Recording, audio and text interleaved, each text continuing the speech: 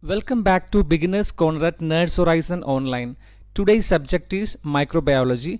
We ensure a complete revision in 15 minutes. Our channel is Nerds Horizon. Stay tuned for 15 minutes. So, let us discuss the most important topics and the questions at a glance. Question number 1.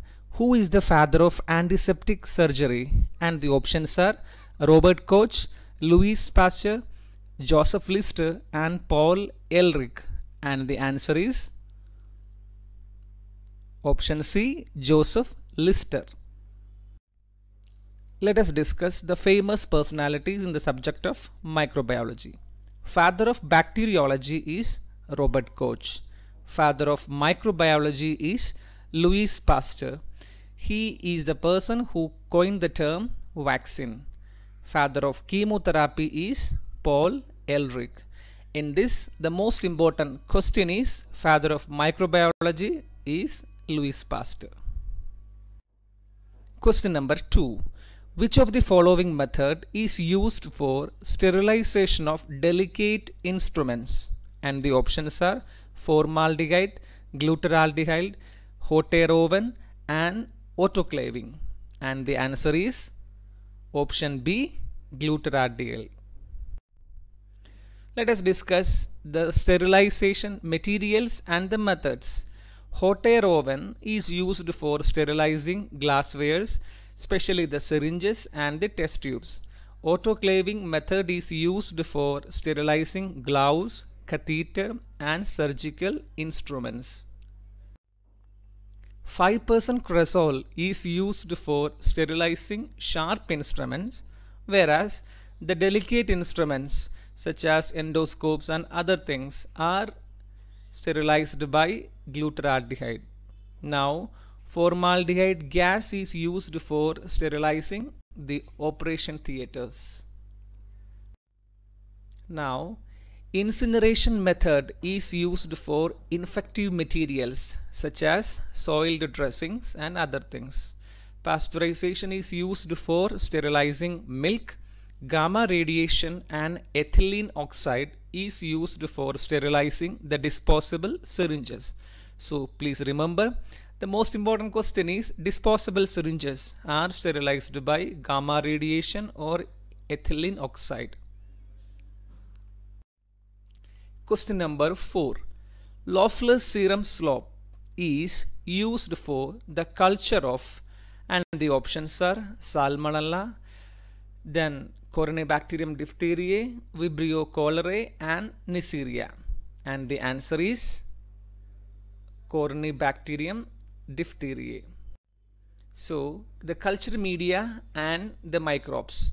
Chocolate agar is used for culturing Neisseria. Loeffler's serum slope is used for culturing Corynebacterium diphtheriae.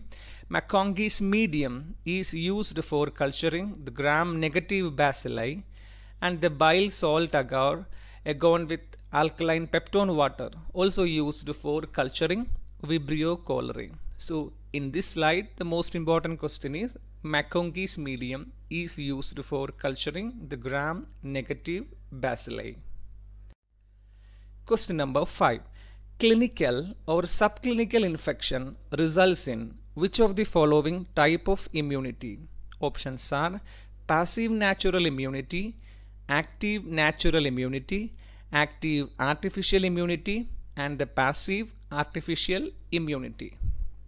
And the answer is active natural immunity.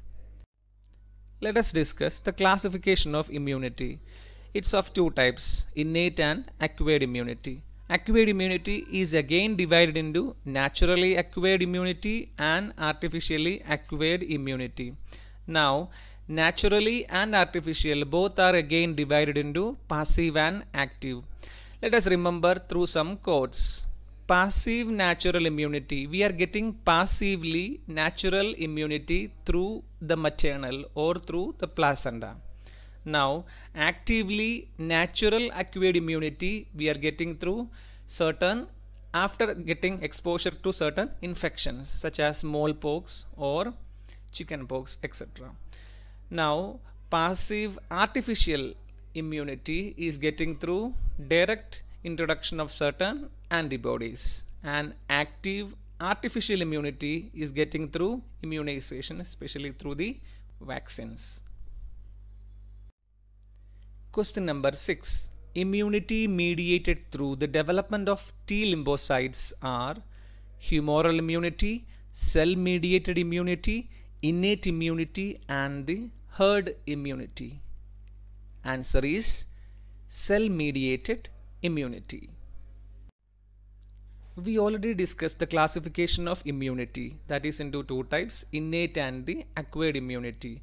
However, the present question was related to cell mediated and humoral immunity. So please remember, humoral immunity is acquired through B lymphocytes. So the code is humoral B cells HB, and the cell mediated immunity is acquired through T lymphocytes, and the code is cell mediated T cells. The code is CT. So remember HB and CT for getting this answer. Question number 7. Anaphylactic reactions are example of which of the following hypersensitivity reactions? And the options are type 1, type 2, type 3 and type 4 hypersensitivity. And the answer is type 1 hypersensitivity. Let us discuss the types of hypersensitivity reaction. Type 1 hypersensitivity is the immediate one in which IgE antibody is involved. Type 2 is cytotoxic. Type 3 is immune complex. Type 4 is delayed. So in this slide, most important question is IgE immunoglobulin is involved in type 1 hypersensitivity reaction, which is an immediate response.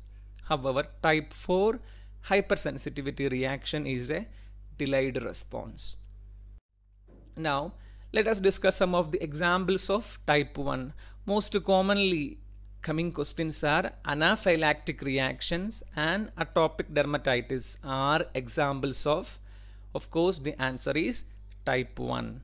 Now along with this, allergic asthma and urticaria also an example of type 1 hypersensitivity. Next, rheumatic fever and thrombocytopenia, these are the examples of type 2 hypersensitivity reactions. Next is another important question, Arthur's reaction is an example of which of the following hypersensitivity reaction? Answer is type 3. Along with this, serum sickness, lupus and rheumatoid arthritis also are the examples of type 3. Now contact dermatitis and tuberculin reaction, these are delayed reactions. These again example of type 4. So type 1, type 2, type 3, type 4 hypersensitivity reactions. Summary: type 1 example anaphylactics and atopic dermatitis. Type 3 Arthur's reaction.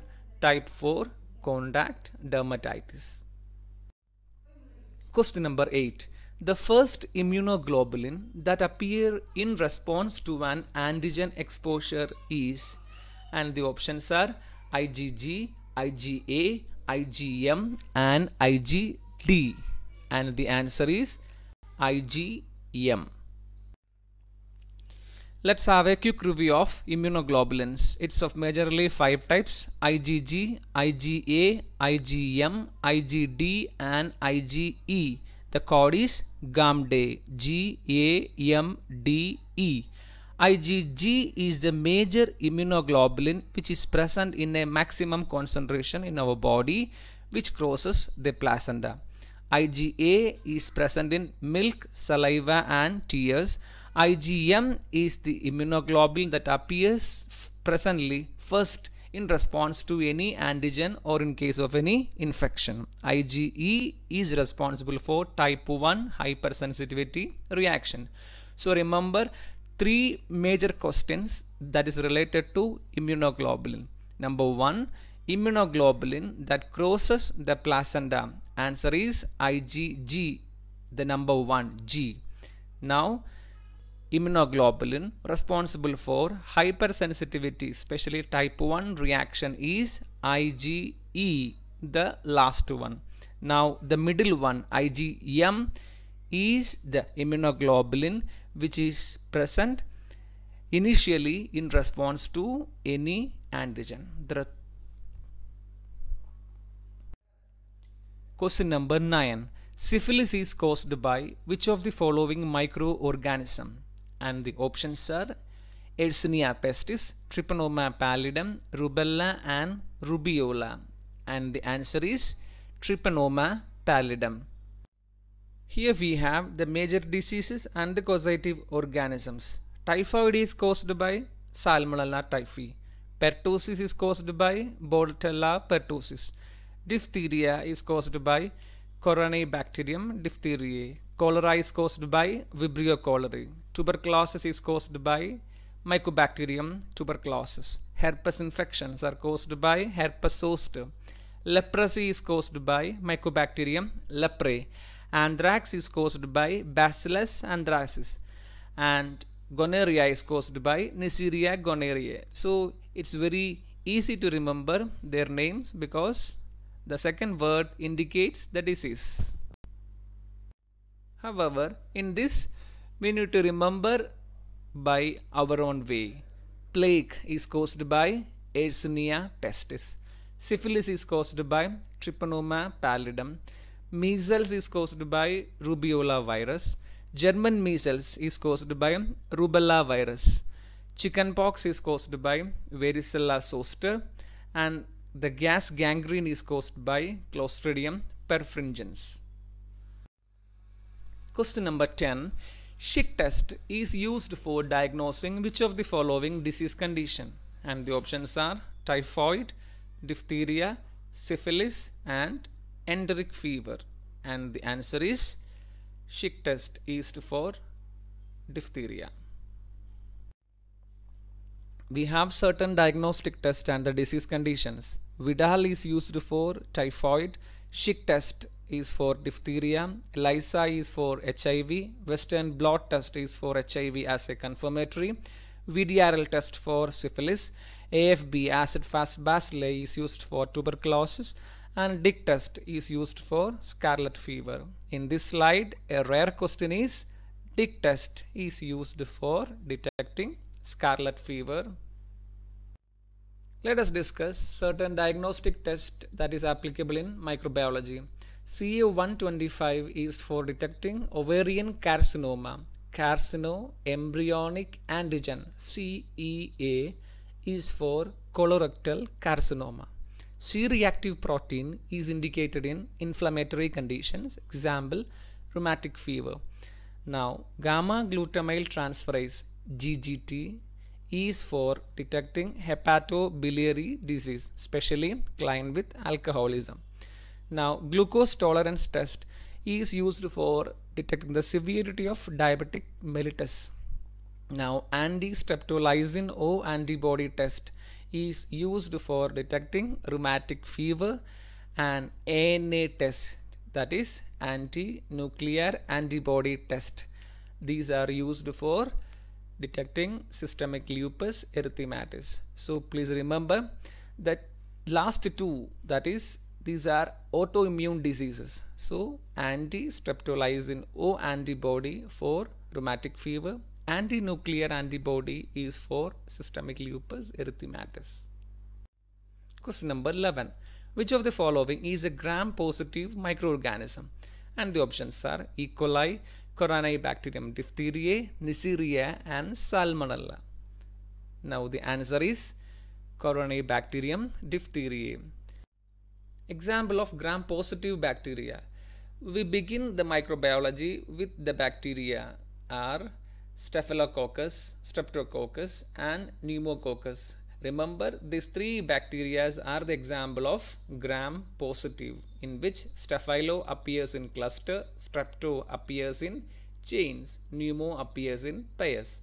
Now Mycobacterium tuberculosis, Corynebacterium diphtheriae and the Clostridium, these are the three major bacteria again is an example of gram-positive.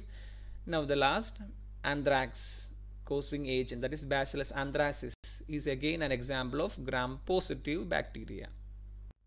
Now gram-negative bacteria, E. coli, Salmonella, Shigella and Pseudomonas, all these are causing diarrhea and UTI. Remember, in this way these are examples of gram-negative. Again the Vibrio cholerae again will cause us diarrhea. So these type of agents are gram-negative bacteria. Now Neisseria gonorrhoeae and Trypanosoma pallidum, these two are related to sexually transmitted diseases. Remember, in this way this is an again example of gram-negative bacteria. Then Haemophilus bacteria, again example of gram-negative type. Question number 12. Which of the following is a DNA virus? And the options are polio, hepatitis B, rubella and HIV. And the answer is hepatitis B. Examples of DNA viruses includes variola and varicella.